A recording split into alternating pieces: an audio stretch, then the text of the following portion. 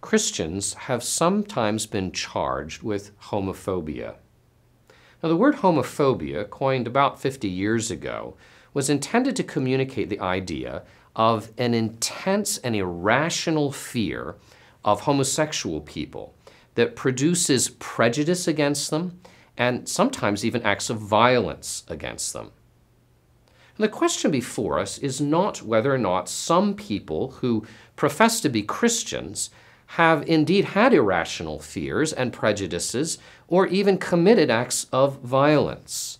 The sad truth is that there are people who claim to be Christians but are actually hypocrites and consequently commit some of the most atrocious of crimes.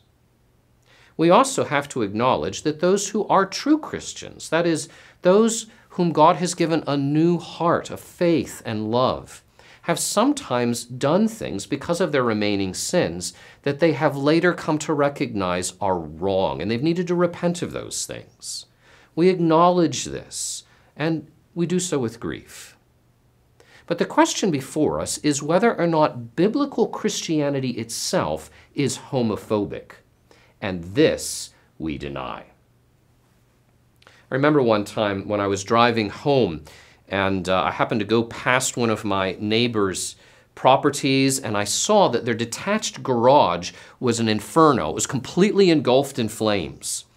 And with a pounding heart, I pulled into their driveway and ran up to their house, which had its lights on, and was beating on the door, calling out to them. Well, thankfully, nobody was home and in immediate danger. So I was able to call the fire department. They came and extinguished the fire. But I ask you, was my calling out to my neighbors, was that an act of hatred? Of course not. I did it because they're my friends. I loved them. I wanted them to escape the danger. And in the same way, when Christians call upon homosexuals to turn away from their sins and to trust in Jesus Christ, it's not an act of hatred or prejudice.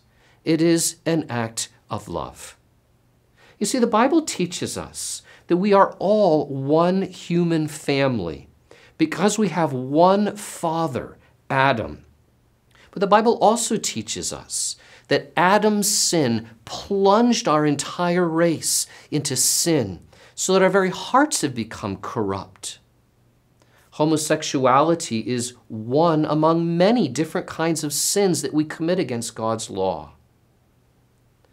And because of our proud and foolish behavior, we have set our house on fire with the judgment of God.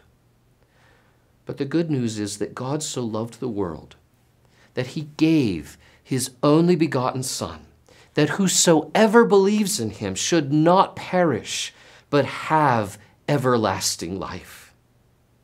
And so the Bible's message to all people is that we have discovered that Jesus Christ is the door out of this burning house. He's the only door out and into eternal life. We are escaping, and we want you to join us and escape as well. And that is not homophobia, it is hope.